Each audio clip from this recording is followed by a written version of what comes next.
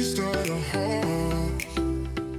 Hey everyone, my name is Sam and I want you to listen up because today we're going to teach you something that could save a person's life. We're about to unlock a real life superpower, the ability to restart a heart. Check out this statistic. Over 80% of out-of-hospital cardiac arrests happen at home. That means it could be your family, your friends, and the people you see every day who might need your help. But here's the thing, nearly half of us in the UK wouldn't know what to do in that critical moment. Imagine being there and feeling completely helpless. We don't want that. We want you to feel confident, ready, and empowered to step up. Now, before we dive into the practical stuff, I want you to hear from someone who's experienced this firsthand. This is why what we're about to learn really matters. Hi, my name is Alex. I had a cardiac arrest whilst doing PE at school. When my heart stopped beating, I was 15 years old. I was a fit and healthy kid, always playing sport and had no prior warning. I was in my PE lesson in the school gym when I began to feel dizzy and I dropped to my knees. The next thing I remember, I woke up in a hospital. Luckily for me, my teachers and the school nurse were quick to respond.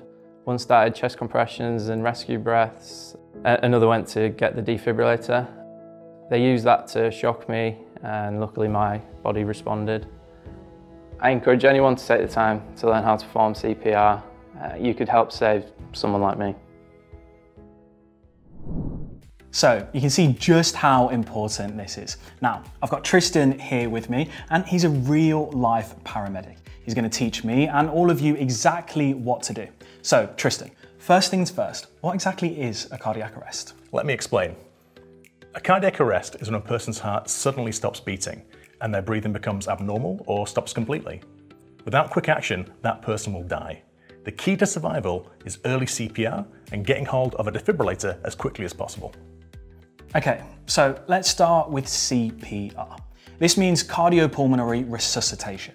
CPR more than doubles a person's chance of surviving a cardiac arrest. It uses chest compressions and rescue breaths to keep blood circulating around the body. Now, if you are not trained or prefer not to give rescue breaths, that's okay.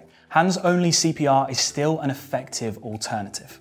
CPR won't restart the heart on its own, but it buys time for the emergency services to arrive. To actually restart a heart, we need an automated external defibrillator, also known as an AED. This machine delivers a controlled electrical shock to the heart, basically resetting its electrical system to get a normal rhythm going again. Now, timing is absolutely crucial here. Every minute that passes without action reduces the chance of survival.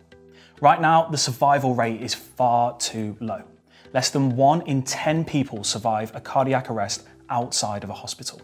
And that's why the Restart a Heart campaign exists, to give you the skills and confidence to step up when it matters most. I'm now going to show you exactly what to do if you come across a person in cardiac arrest. We will work through the steps like levels in a game, with clear missions to help you master this life-saving skill. You ready, Sam? Go on then, let's give it a go. Your mission starts with level 1, check for danger. Before you rush in to help, take a moment to look around and check for hazards such as traffic, slippery surfaces, deep water, or live electrical wires.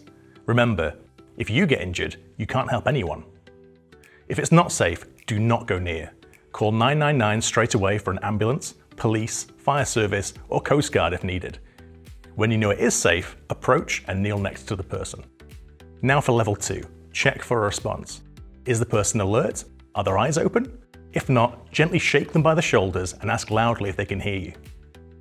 Hi, my name's Sam. Can you hear me? If the person is not responding, move on to level 3, shout for help.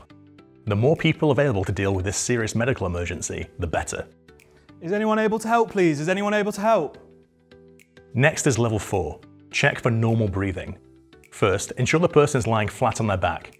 You may need to move them onto a hard surface with nothing under their head.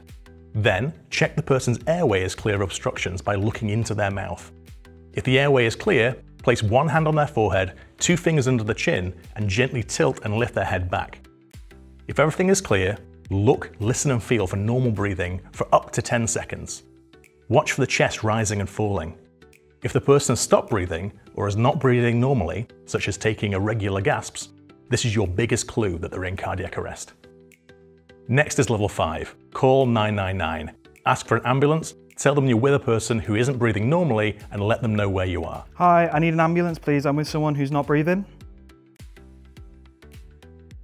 Put your phone on loudspeaker and place it near to you so you can start CPR while staying on the phone with a call handler who will talk you through what to do next. They will also tell you if there's a defibrillator nearby. Ask your helper to fetch it for you. If you're on your own, don't leave the person. It's more important that you stay and start CPR. Excuse me, are you okay to go get the defibrillator, please? Level 6. It's time to start CPR. While kneeling next to the person, place one hand on top of the other, interlock your fingers, place the heel of your lowest hand in the center of the chest. Keep your arms straight, lean over the person and push down hard. This should be to a depth of 5 to 6 centimeters, then release. Do this twice a second and don't stop. Ready, Sam? Go. There are a number of songs you can use to remember this rate, including Staying Alive, Baby Shark, or the backing track of this video. As you can see, blood is pumping and reaching the vital organs and most importantly, the brain. You're doing a great job, Sam, keep going.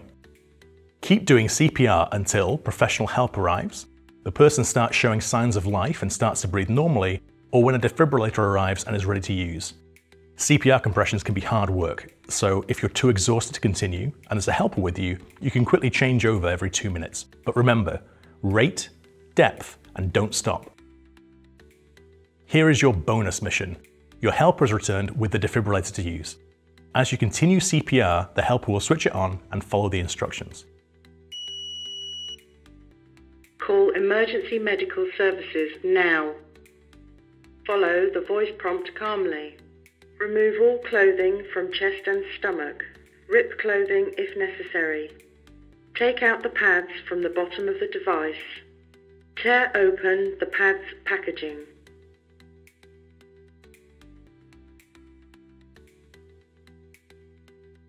Look closely at the picture on each pad. Peel off the pad labelled 1 and stick to the bare skin of the patient, exactly as shown in the picture.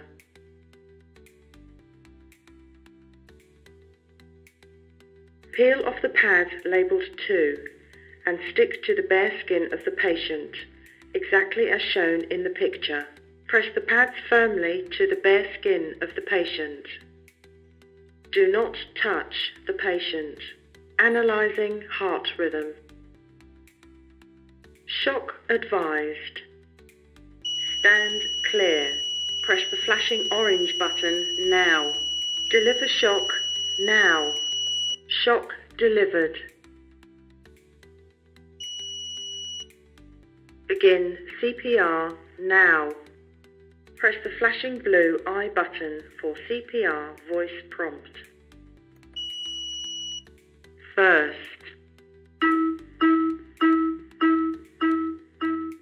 Continue CPR until the defibrillator is ready to analyze again.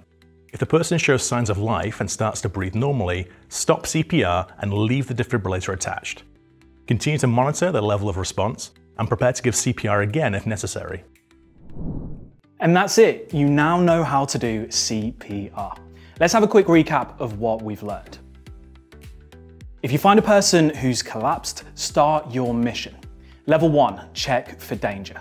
Level 2, check for a response with your voice and by gently shaking the person by the shoulders. Level 3, shout for help.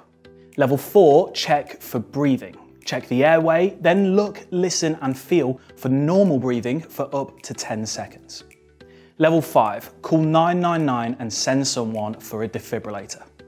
Level 6, start CPR, place one hand on top of the other and interlock your fingers.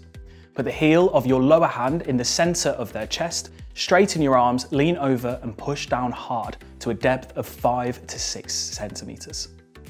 Do this twice a second and don't stop. Keep doing chest compressions until professional help arrives, the person starts breathing normally, or when a defibrillator arrives and is ready to use. You've just learned something incredible. You now have the knowledge to potentially save a person's life. That's not something to take lightly.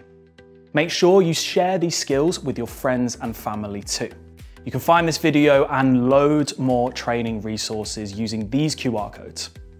They'll help you practice your skills and teach others as well. This could be your moment to make a real difference and be someone's hero. Remember, you've got this. Let's go save some lives. Hey guys, it's Harry Newman here from the Leeds Rhinos. I know the importance of being able to perform CPR. Learn how, it's going to save lives. My CPR training made a difference and enabled me to save my husband's life. Being able to respond quickly under pressure is key. Make sure you learn CPR. I saved my first life when I was 17. Learn CPR today so you can save a life too. CPR is a simple skill that can have a huge impact on others. CPR helps us all fight to save a life. I'm here today because my wife used CPR. CPR is really important. You might even save a life. Someone like you saved my life. Someone who learned CPR at school. Anyone can learn CPR. It's an easy skill which keeps the brain alive until we arrive. If you can make a change, why don't you learn CPR? An amazing skill that could save somebody's life. Every time we arrive and someone's already started CPR, that person has a much better chance of survival. You can make a real difference. You've got the chance to save somebody's life. When you find yourself in a particular medical emergency, knowing how to do CPR could be all important. Learn CPR. Get involved. Learn CPR. Learn CPR. Learn CPR. Learn CPR. Learn CPR.